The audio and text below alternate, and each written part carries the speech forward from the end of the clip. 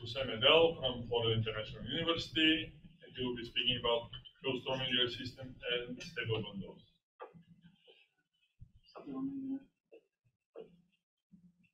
System.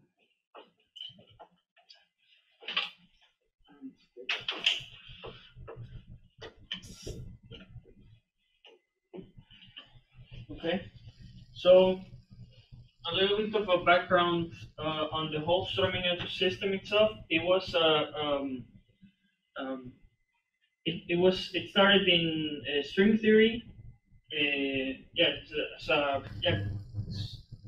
It's a proposed superstring theory compactification considered as a product of a four-dimensional space and space-time and a six-dimensional manifold, which is a complex threefold. But the issue here at hand is that they were considering something called a wrapping factor on n, and which made it non-Kähler, which made m strictly non-Kähler. So this is a short background on where the problem started in string theory, but it's we're interested in it. So more or less the setup is we have a complex threefold,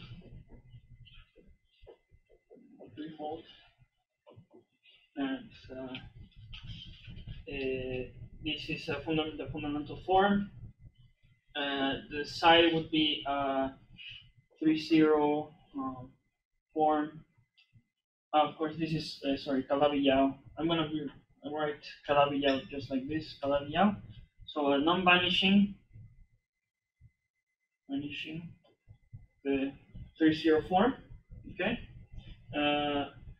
Then it's a vector bundle V with metric H over n. Can n be non-compact or? Oh yeah, it's compact. Yes. And Calabi-Yau means the 3-0 form is closed or almost. Yes. Like vanishing, not necessarily Kähler. Yeah.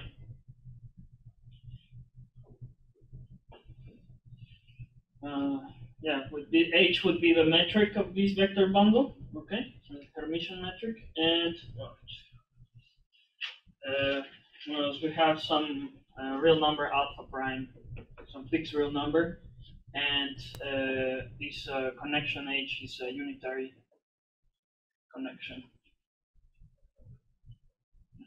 Right, and then the system is first we have this f, the curvature with H is wedge omega, square is 0, and f2 H is equal to f0 to H is equal to 0. This is Yang-Mills. Well, Hermitian, right? Yang-Mills with respect to this connection. So round 2, we have d of the differential of the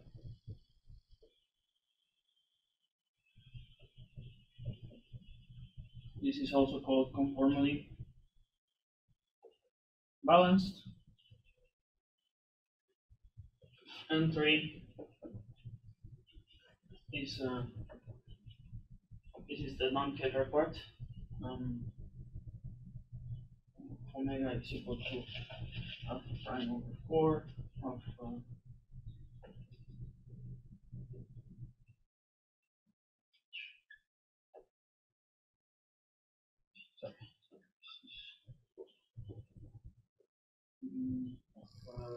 H.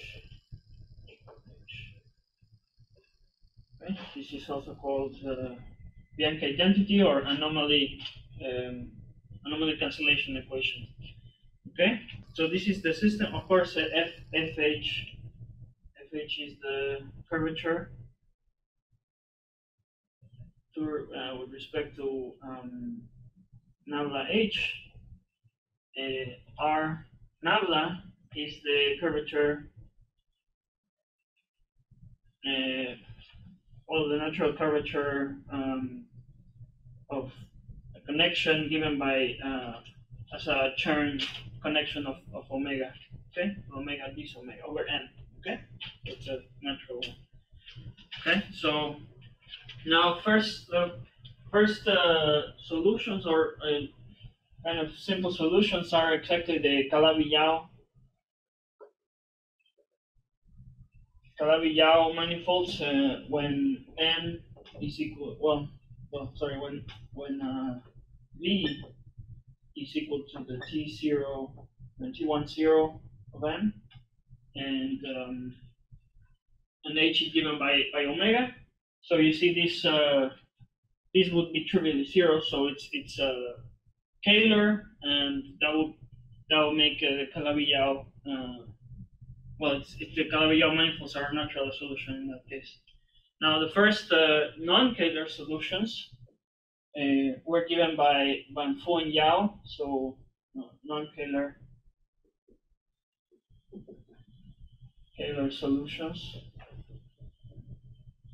by Fu and Yau around 2007, and were found the first solutions, which were T2 bundles over K3 surfaces actually satisfied these conditions, and then this was later expanded by Fino. More solutions were found by Fino. Well, sorry. One thing I should say is it was over smooth K3 surfaces, right? But then here the kind of one of the main themes of this talk is to expand this to certain type of singular K3 surfaces, with special type of singularities, okay, which I'll go over in a moment. Let me just write smooth over smooth,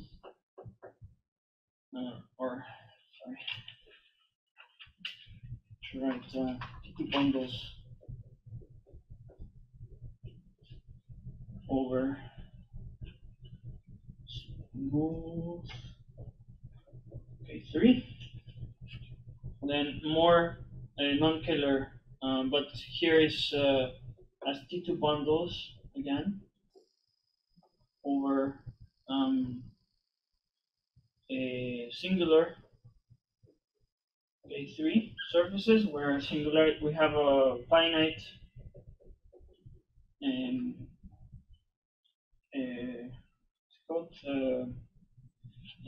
it's finite. I forgot the name. They're spread apart. I forgot the name. Sorry. Isolated. Sorry, I'm isolated. I forgot the word isolated. Dual singularities. Okay. So it's finite isolated dual singularities, also called A1. I'm gonna go over what is more or less what is A1, but it's a certain type of singularity, and they found solutions for these following manifolds. So over some smooth structures over these manifolds, S2 cross S3 and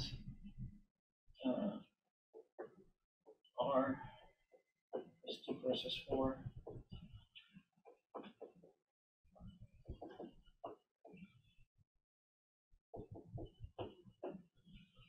Right, and here R, so K is between 13. So they found solutions over these smooth manifolds, 22 and 18. Of course, the case where K is 22 and R is 22 is the case of Fu and Yau. Okay. The same number, it is H2. The same number which appeared last time. Yeah, 22. Okay. It's the very same number. The magic number. Okay, so so I'm gonna write the theorem So this is the theorem. This is theorem states what solutions come. So this is by Fu Yao, and I said later expanded by Fino and Grancharov and Bessoni. So yeah, just gonna write Fu Yao. Okay, so let x omega be singular. I'm just gonna write singular K3, but it's singular with isolated singularities, dual singularities. K3 surface. Let's say Ex is the orbifold Euler number.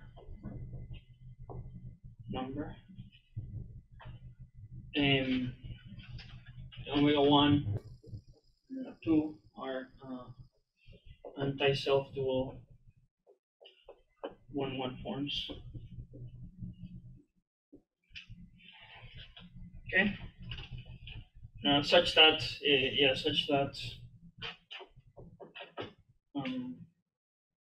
so these two 1-1 forms, their classes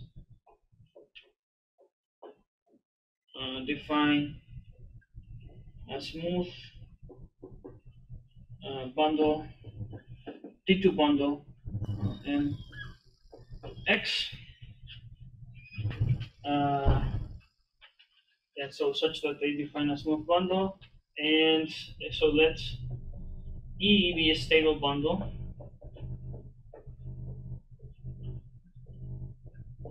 over M, or no, sorry, not over M, over X of degree 0. So we have the following alpha prime of E of X minus C2 of E minus 1/2 of C1 of E squared is equal to 1 over 4 pi integral of X of omega 1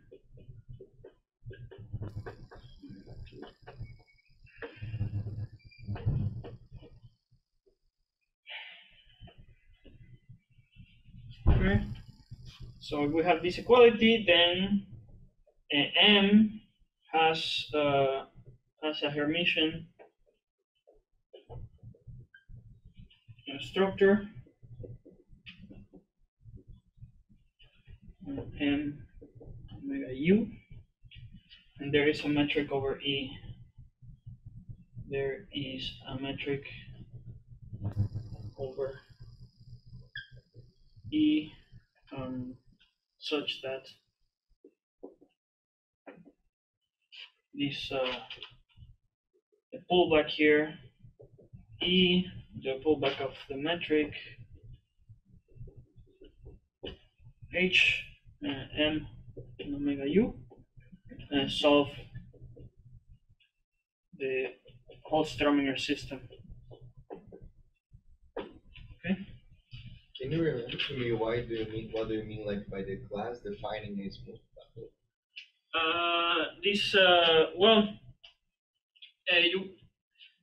I guess you were in my last talk. Remember, there was these cipher bundles, and there were conditions to have them smooth, but yeah, it was a construction. What do you mean like the kernel? They're like the forms representing this class, which is 1-1 class. Also, it's like coming out the first one. But the idea is one needs these forms because they're coming from those to be kind of integral. I see. Special properties if you want the total space. I mean, from last talk, if you want the total space of this bundle to be smooth and the base is not smooth, then there are some conditions on this class. I see. It's possible, but I see. Yes. Okay. Yeah. Well, here I just want to mention something. It's later on. I think it's important to mention that this. I mean, if we have some control on here, we will get. I mean, more interesting cases.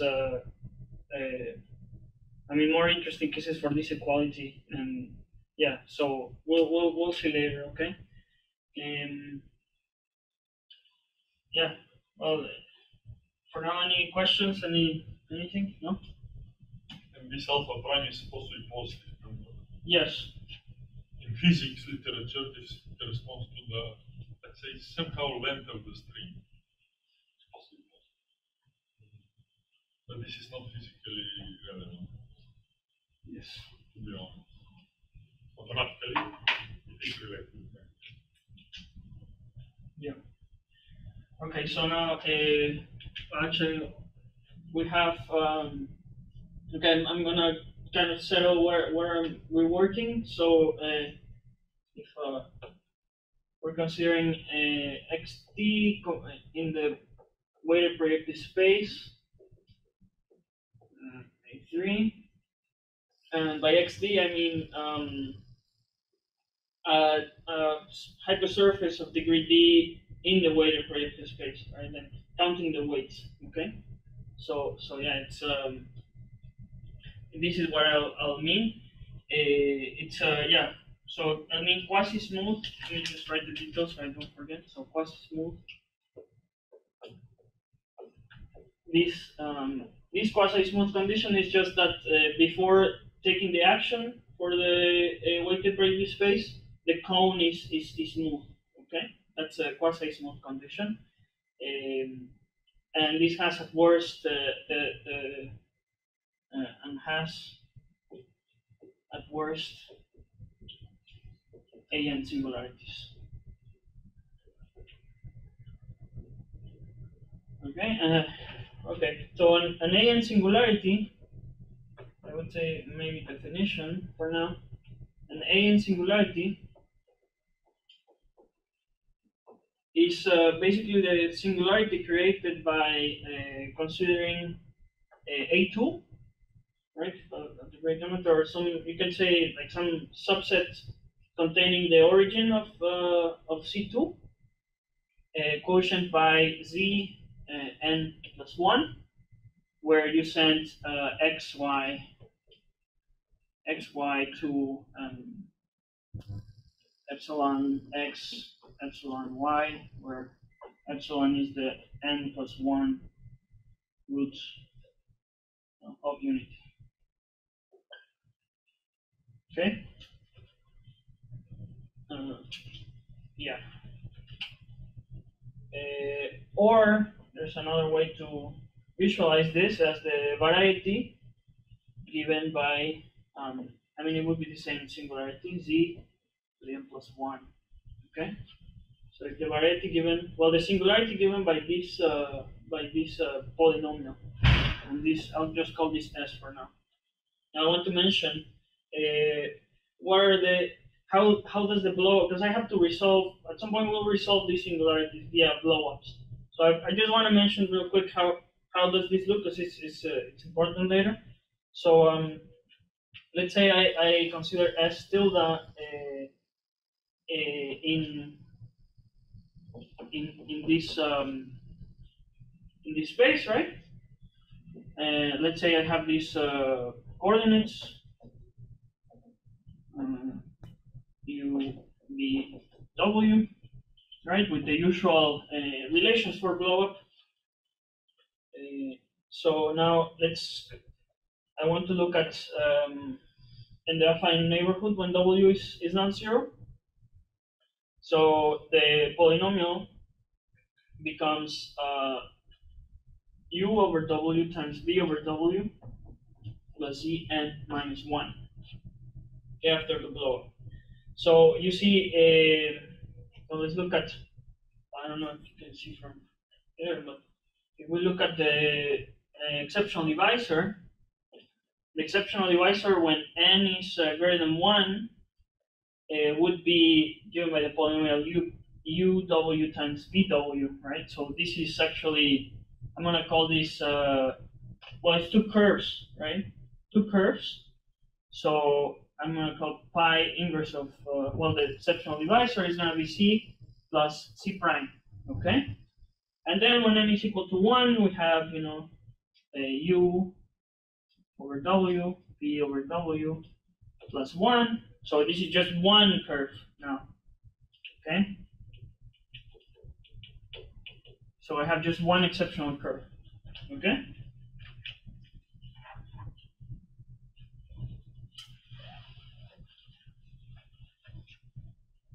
This is yeah, simple. Okay, now let me write a little lemma. So let's say X is a complex surface with at worst an singularities, and let phi be a blow up of this surface. Okay, at the singular point. Now, when n is greater than 1, we have that the Picard group of X tilde is isomorphic to the Picard group of X. Direct sum with it's integer square, which is, basically is given by it's generated by two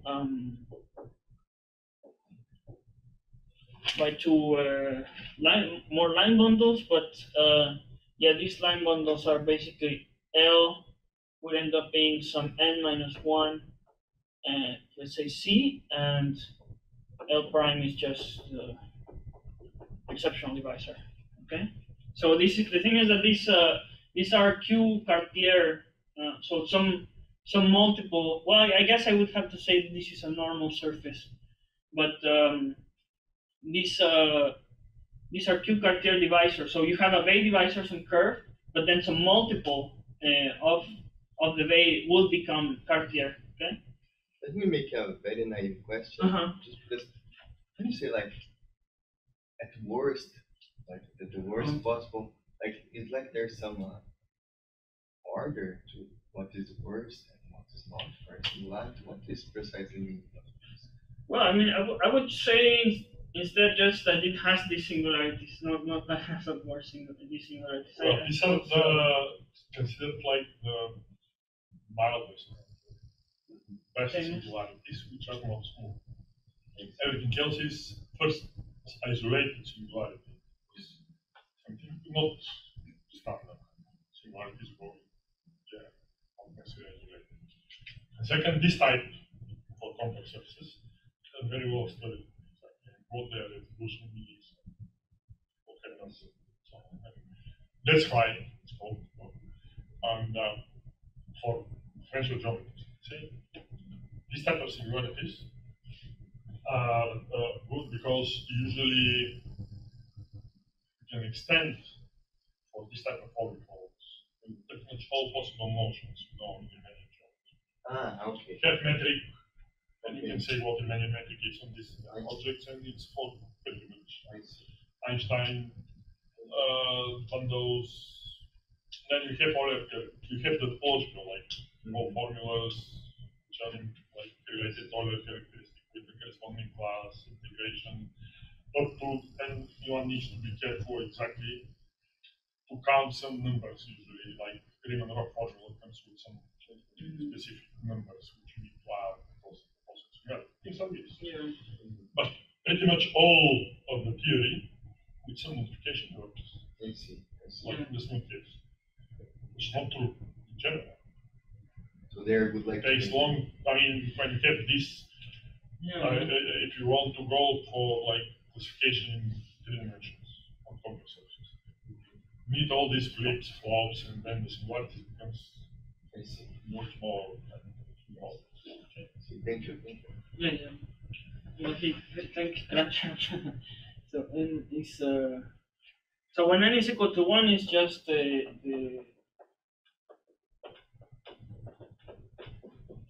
it's just this given by the exceptional divisor. Okay. So we'll play with these cases and do combinations of divisors for things that we want. Okay. Now,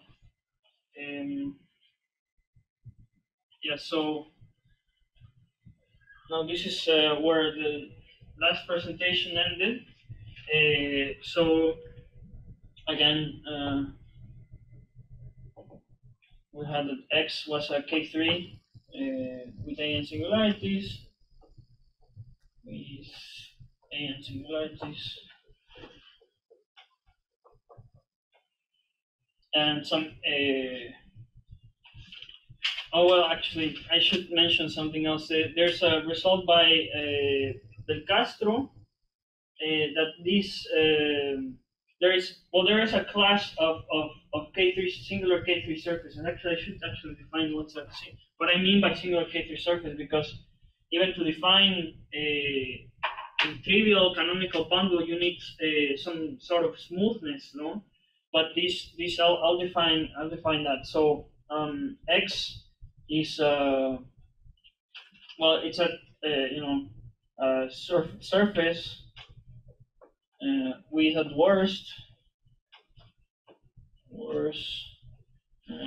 AN singularities, say, and we have that. So let's say the omega X. I'll define it like, or we'll define it like the push forward of omega X minus the singular locus. Okay, so this will be the line bundle. Okay, that's define a line bundle, and everything is nice then. Actually, yeah, the dualizing sheaf of X is actually this one. It's precisely this one. Okay, or isomorphic to it. Okay. So yeah, now that that's out of the way, let me just write over here. It's quite long.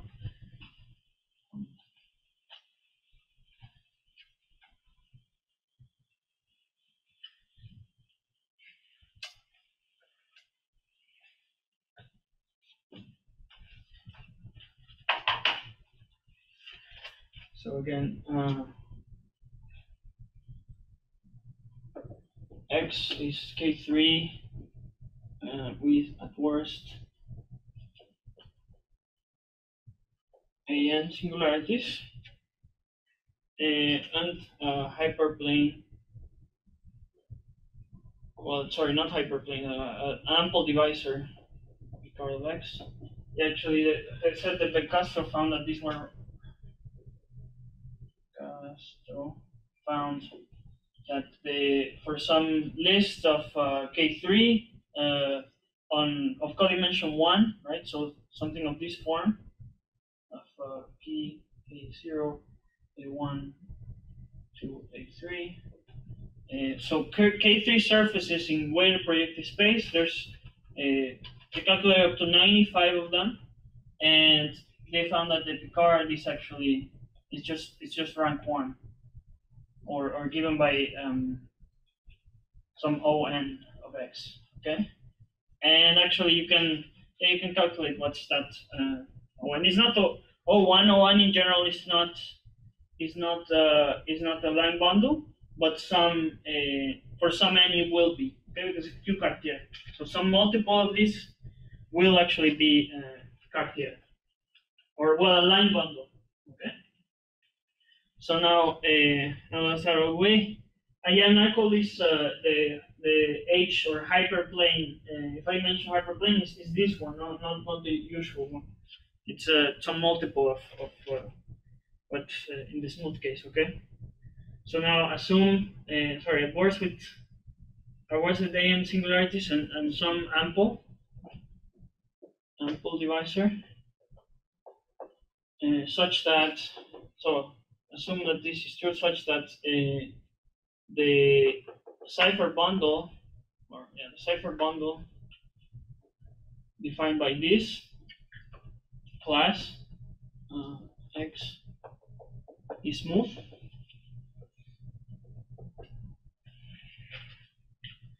Then we have then for any blowup of singular points,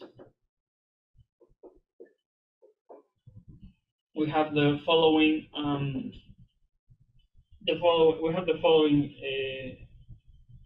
result. So it's the after the blow up, the canonical class, or should I write maybe omega x? I'll be writing omega x. So omega x that would still be trivial, and it's actually, I think that's why they have the name canonical singularities, because the canonical bundle stays the same. Okay, actually it will be that it's just it stays the same, right? Now, yeah, I mean it will be the pullback of the original one. That's the full result. So if you have an AN singularity and you pull back the canonical class, canonical bundle, it will still be the canonical bundle. No added divisors. Okay, and well, if we assume that X is simply connected, this is the orbifold fundamental group of X would still be simply connected. Okay, then I have 2. So 2, there exists an ample divisor, or rational, to be rational, ample, and there exists D1, D2. This is in the case of AN n greater than 1. So there exists 2 after one blowup, 2 divisors in the Picard of X tilde, such that they're primitive with respect of this ample divisor. So that's E dot D1 is equal to E dot D2 is equal to 0, and the cipher bundles they define. So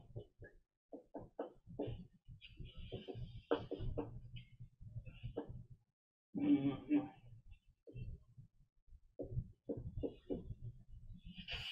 Such that C1 of Y1 X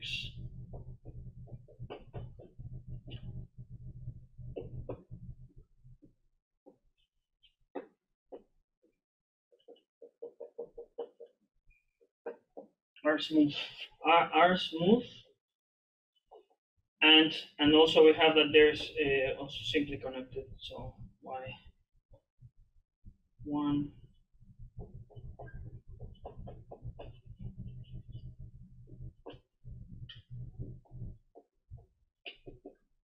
okay. So it's yeah, they're simply connected and they're smooth. So this is where the last time we came to here, and that's where I left off.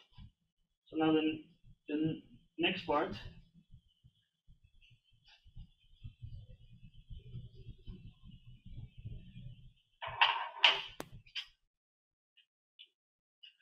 Well, I shall mention what surfaces I'm looking at specifically. So we'll look at X30. So X30 in P5, 5, 6, 8, 11, X36, P 7, 8, 9, 12, and P50 and X50, and P 7, 8, 10, 10, 5. Okay. This one actually, X30 has A1, A7, and A10 singularity.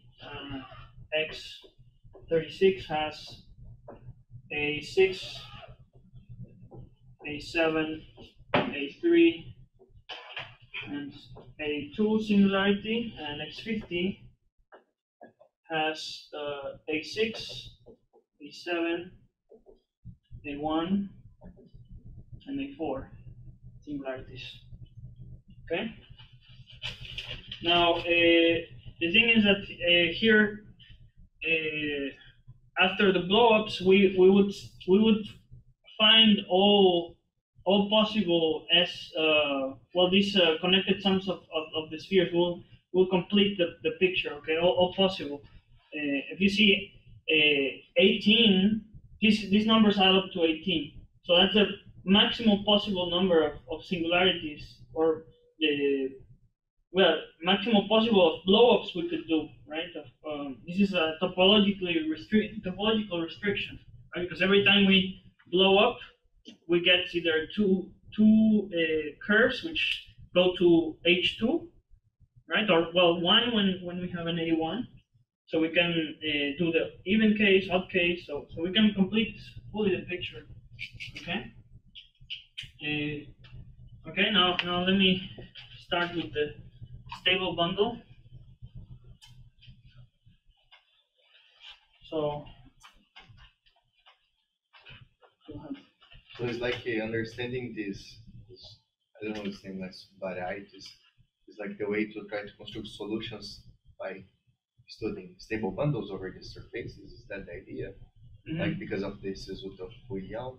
Yeah. Well, yeah. Actually, there's this equivalence that if you have a stable bundle on the surface, then you automatically solve the first equation, the Hermitian-Yang-Mills. Actually, the result is by Donaldson, Donaldson, Yao, Uhlenbeck. It's even in the singular case. No. Well, I would say it's the theorem says if it's stable, then it solves this. If it's stable, then it has a metric that solves this Hermitian-Yang-Mills equation. So it's quite powerful. So existence of a stable bundle will imply that part of the system. Okay. The converse folds. Huh? The converse folds also like that. I don't know. Maybe it's if and only if maybe. Maybe it's equivalent. So. Okay. So now here's well, stability. We select one ample divisor on the surface, and we have a definition of stability, which is so something called mu of E is, or rather, here's some H. Mu of E in this case would be C1 of E intersected with H over the rank of E. This is the slope parameter, or slope, not slope parameter, just the slope of the vector bundle.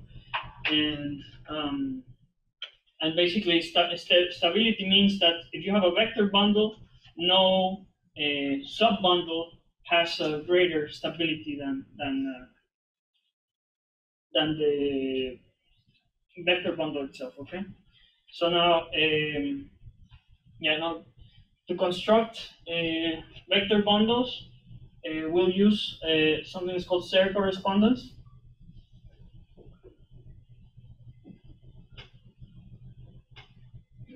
So, yeah, the Serre correspondence says, of course, by Serre. So let's Z in X be a complete intersection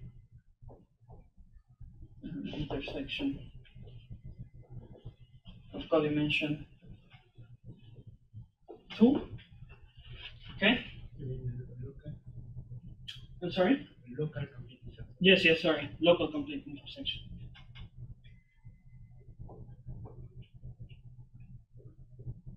Local complete intersection. Then, and also so we have let N and L be in the picard of X. Then we have the following extension.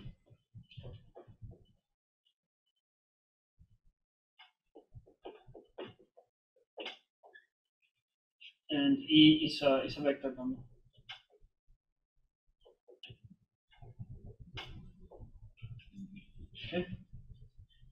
well, the theorem is that this happens if and only if it's the dual tensor M, tensor Kx, Z satisfy Cayley-Bacharach property. Okay. So yeah.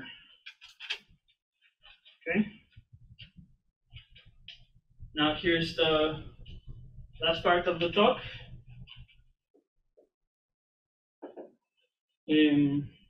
So yeah, let's see if I have enough time. Let x tilde k be a surface obtained by blowing up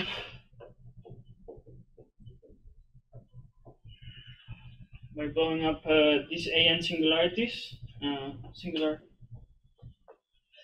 points of x30, well, one of those x30, x36, x50.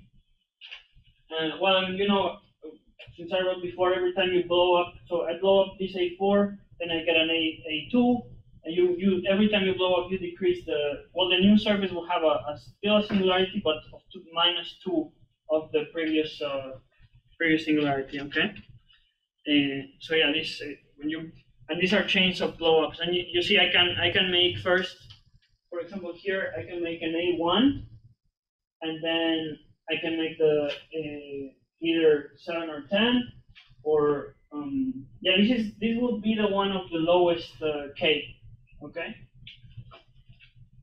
But yeah, we can do that. Okay. Well, such that.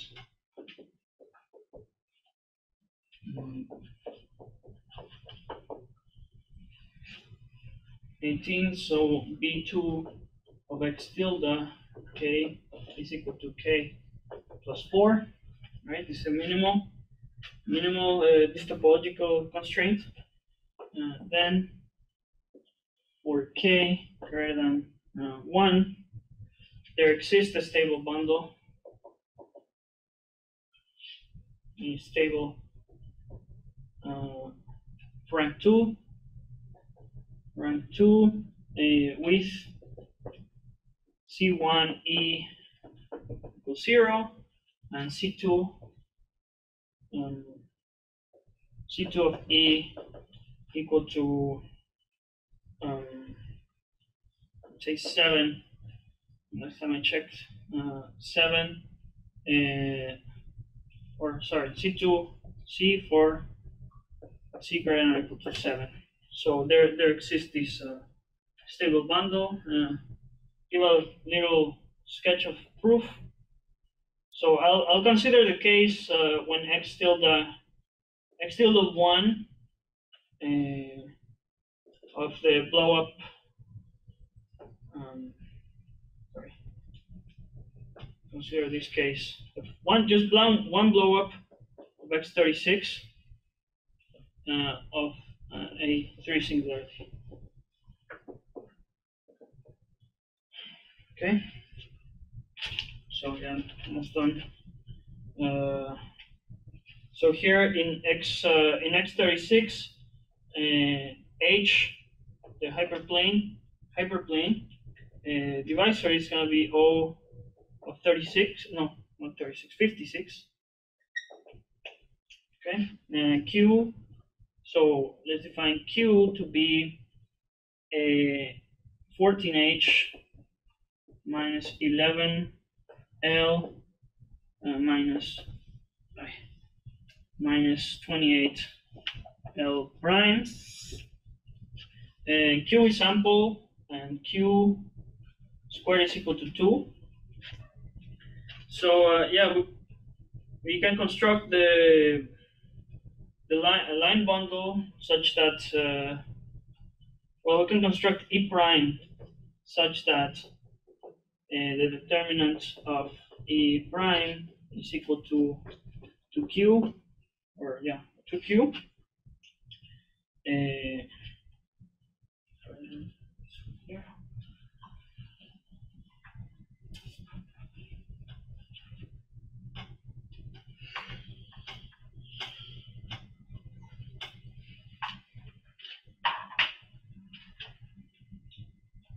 2q and C1 of C2 of E prime is equal to L or some L that we choose. So if this is the thing is that if this is stable, if this E prime is stable, we will have that E. Where's E prime tensor? Well, Q negative Q or dual Q is stable also, and actually E will have C1 of E will be actually 0, and C2 of E will be equal to L minus Q squared. Okay. Yeah. Yeah. So we will have no, not Q. O. One tilde prime and 2q tensor I C 0. So this is the extension that we have. Then I will have to kind of briefly show or tell you why is this satisfy the Cayley-Bacharach, but it all comes down to checking the dimension of the this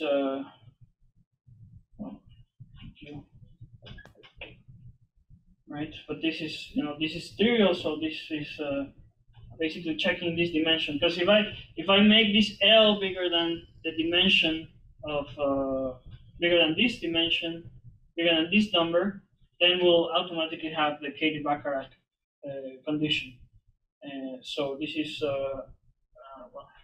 Q. Now here there's a vanishing theorem. There's a vanishing theorem by Kawamata. Sorry, I cannot pronounce this one. So you do have some liberty concerning L. That's the point. You can pick this. Yes. I mean, the thing is, we want to. Yeah, this an L is gonna end up being the number or the length of Z. So the number of points I have in Z, which I can choose, right? Now, with this vanishing theorem, then the Euler characteristic of to Q is just gonna be the Euler characteristic of O x to the 1 plus 1/2. Noether's formula, but K is trivial, so it's just 2q squared. And this is same Hodge theory applies, and this is a K3 surface, so this is 2, okay? And this will be just 2q squared. So in the sense, this will be 6, okay? So if we let L be bigger than 6, we will get the construction of the bundle, okay? So I mean, yeah, basically the next part is proving the stability, but in a sense,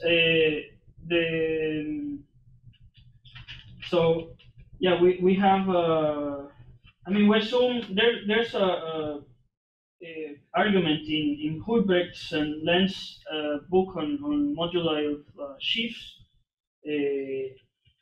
which it's pretty much we follow them, but basically in the end what matters is that there's no effective divisors.